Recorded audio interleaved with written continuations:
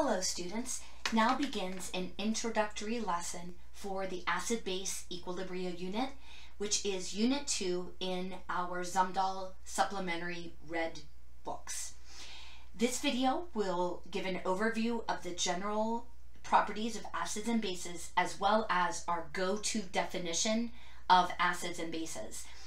It will compare and contrast strong and weak acids, specifically related to this idea of Ka. In your class packet, I included this introductory summary of the concepts that actually this first video will cover. So I encourage you to go over this after the video, just as a confirmation of everything that we've talked about. And I can, of course, address your questions on any of this in class. All right, so digging in. And please forgive the pun, but the basic or general definitions of acids and bases. So it's pretty widely known that acids, if tasted, are sour, and bases, of course, bitter. We know that we're not to come into direct contact with acids and bases in the laboratory setting, but throughout our daily life, we encounter acids and bases, when touched, give the sensation of slippery. Actually, the base reacts with the oil and fat that's exuded through your skin to create soap, hence the sensation of being slippery. So you're actually experiencing that reaction. Where acids, as long as they are not injuring your tissue, just feel wet, but we won't give a descriptive term there. Acids, of course, have pH values below 7. Bases are above 7. So just shy of 7 will be acidic, and then above 7 base. And then the terms that we use to describe the reactive behavior of an acid is that it is corrosive, where bases, we use the term caustic. If you read the directions for liquid plumber, the active ingredient is sodium hydroxide, a base, it will say danger, caustic ingredients. So if used properly, caustic describes the reactivity, the behavior that bases show us, and acids, corrosive. There are several definitions of acids and bases. So numerous chemists assembled materials that had these properties and then tried to really come up with a definitive definition. What makes something sour, pH below 7, and so on? Well, the definition that you probably have learned and have applied through middle school has been the Arrhenius definition. But actually, this is a little limiting for us. And the Lewis definition we will expand upon as we learn some other concepts like a complex ion and things like that. So the go-to definition for us from this point forward will be the Bronsted-Lowry definition. Two individuals, Bronsted and Lowry, were working on this definition, but we collapsed and credited them together through the name. A Bronsted-Lowry acid, I'm just going to abbreviate it, B/L, is known most simply as a proton donor, and a Bronsted-Lowry base as a proton acceptor. So where is this idea of a proton coming in? Well, if we have a hydrogen atom, the hydrogen atom is made of one proton. The most abundant form of hydrogen, protium, has 0 neutrons, but 1 electron to be neutral. Well, when it becomes an ion and loses the electron to form the +1 cation, it is simply the proton. So a single proton is synonymous with a hydrogen ion. So the Bronsted-Lowry acid, we could say, is a hydrogen ion donor, and then a Bronsted-Lowry base is a hydrogen ion acceptor. They're one and the same. So let's apply these definitions. An acid, we say, is not really an acid until it's interacted with water. So it doesn't show us the properties that it has until it ionizes. And we know that acids, let's take the most popular well-known acid, HCl, chemically is transformed in the presence of water. It reacts with it. Being a strong acid, I'm going to first just put the full reaction arrow to the right. And we know this ionization process creates H3O plus and then the chloride ion. So we've gone over this before. In chapter 4, we said acids ionize, react with water to create hydronium, and then we'll get the anion that remains when the acid has lost the hydrogen. Well, Bronsted-Lowry would say it's doing that because acids donate the hydrogen ion. So the HCl is becoming chloride. It gave the hydrogen ion to water to allow it to transform into hydronium.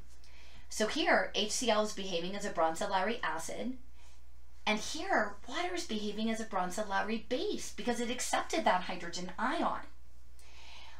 Let's take a look at one of our go-to examples of a weak acid, acetic acid. Now, being an acid, it will donate the hydrogen ion to water, but being a weak acid, I should put the double arrows, and we will get hydronium.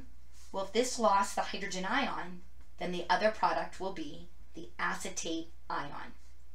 We're believing that all of this happens in water, so the phase symbols I should place are liquid, aqueous, aqueous, aqueous, and then aqueous, aqueous, liquid, and aqueous. Now, we talked about in our first equilibrium unit that really it's most correct if we put all reaction arrows as reverse.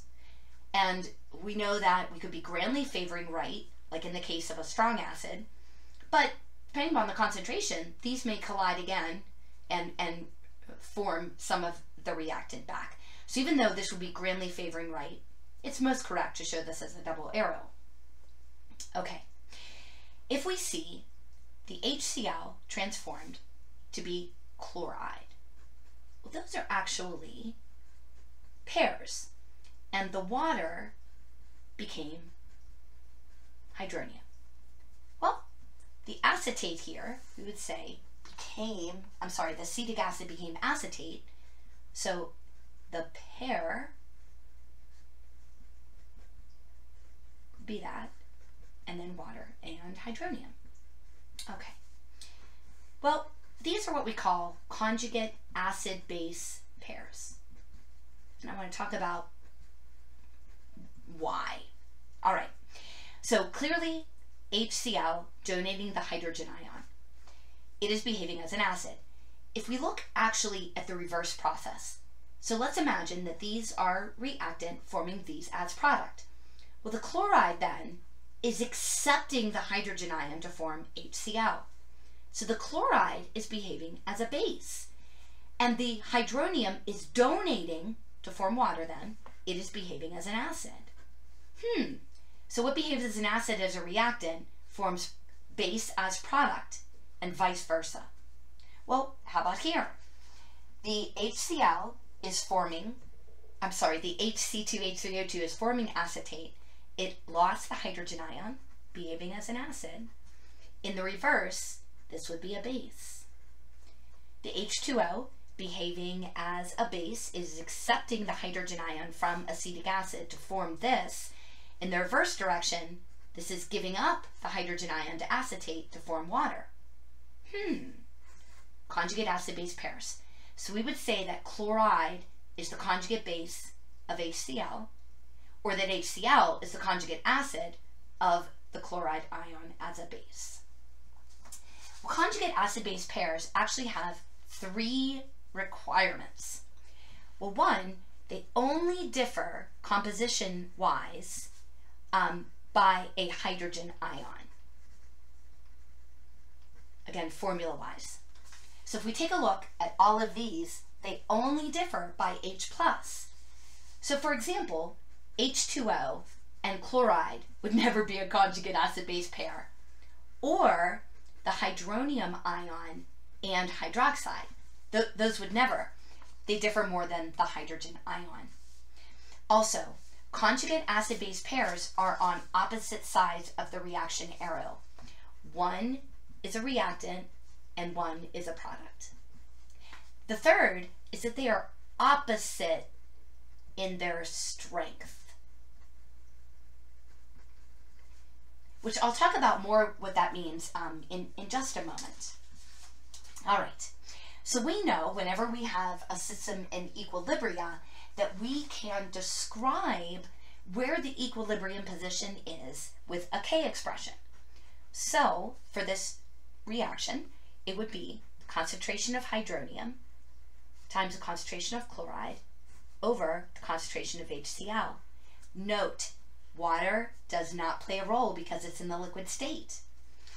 And for this, it would be hydronium, acetate as well, over acetic acid. Again, water does not show up. This is what acids do. They ionize. They react with water to liberate the hydrogen ion to create hydronium. And then, what is the conjugate base? Sometimes we refer to acid behavior generically by just writing HA, where hydrogen would be the ionized proton, and this would be the anion. Now here, these are just monoprotic acids. They only have one ionizable hydrogen, where something like H2SO4 would be diprotic. It has two ionizable hydrogens, and we'll talk about that more to come. So I could write a monoprotic acid just as HA, where I would write generically sulfuric as H2A, because it has two ionizable hydrogens, but again, we'll get to that later. When HA reacts with water, if it's behaving as an acid, then we know it's going to form the hydronium ion and then the conjugate base, which I can just refer to generically as A-. So the K expression generically is the hydronium ion times the conjugate base over the acid at equilibrium, of course. This describes the behavior of acids. This is what acids do. Bronsted-Lowry, they donate the hydrogen ion, forming hydronium and the conjugate base. So these we denote, because it's describing the behavior of an acid as reactant, as Ka. Ka expressions. Now we're going to have to be forgiving, ladies and gentlemen, because the Ka expression is officially called the acid dissociation constant. Well, we know this isn't dissociation. This is ionization. So we need to lobby and get it properly renamed, but we'll be understanding. So we'll just refer to it as Ka. And here's, the generic representation. All right, now, water does not show up in the Ka expression. So there's a little shortcut that we've developed. We can actually, even though we know it's there, we would never have ionization without it, we can actually kind of shortcut and just say, okay, when this ionizes, we know it's going to liberate the hydrogen ion. Now that, of course, will couple with water, and then the conjugate base will be liberated. Now we know that that does not exist independent in solution. It really is hydronium. But we can kind of cheat and just write the hydrogen ion. So another way you could write Ka is just the hydrogen ion concentration times the conjugate base over HA. Even though we know water is really there, it is really your choice to write it in or not. Now, a nice thing, acids only liberate one hydrogen ion at a time. So for acid-base reactions, these will all be 1 to 1 to 1 to 1 mole ratio. So our exponents will always be power of 1. Very nice, very nice, very nice. All right. Well, what else do we know about strong acids versus weak acids? Well, if we recall back, so right now in our class packet, kind of working through this now to the back here. So, all right, the strength of an acid is most properly determined by the position of the ionization equilibria. All right, so we know our strong acids. You need to know these. Beware of HF. So if we start with HCl, we know we can just go down the halogens, and then we have HBr, and then HI, and then HNO3, H2SO4, and HClO4. So hydrochloric, hydrobromic, hydroiodic, nitric, sulfuric, and perchloric. Now some textbooks will include HClO3, chloric acid, as a 7th strong, but these are the 6 that the College Board and Zumdahl holds us accountable for.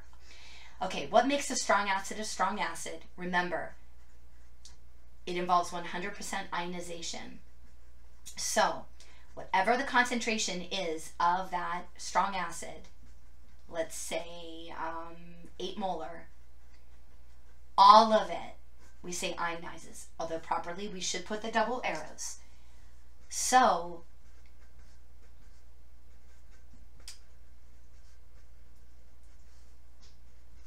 if that's our initial, water doesn't show up in our ice table, well then we would say that at equilibria, we're going to have complete ionization. Even though we write this, we recognize the Ka is going to grandly, grandly favor product. It's going to be much greater than 1. In fact, most textbooks just say very large for those 6. In fact, it just wouldn't be appropriate to do an ice table because we know that this is going to be so close to the original concentration of the acid. Where weak acid, so any acid that's not one of these 6, we know only partially ionizes. And it's so interesting that there's no in between. Usually 1 to 3% is what we say. You're either fully ionized or just slightly. So something like HF, again, it's up to you if you want to write water or not. I will go ahead. We would pursue this with an ice table, because even if we have a 1 molar HF solution, at equilibria, we're only going to have a fraction of that. So we would predict that the Ka values for weak acids, are going to be much less than 1. Usually 10 to the -3rd, 10 to the -5th or so. All right. So if I could go back to, well, what do we mean that a conjugate acid-base pair is opposite in the strength? Well, if we would, look at just these 2 reactions,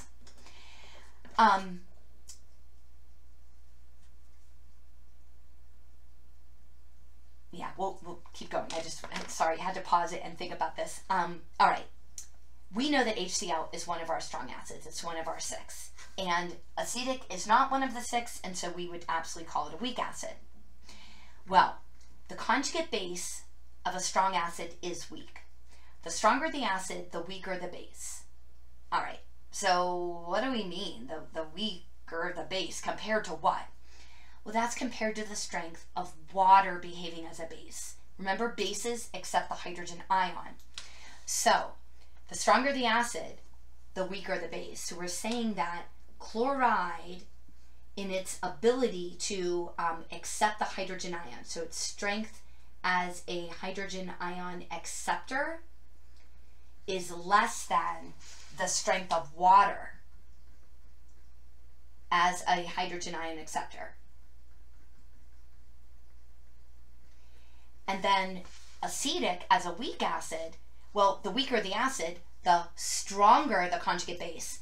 Well, that just means that acetate, the strength of it as a hydrogen ion acceptor is stronger than water as a hydrogen ion acceptor.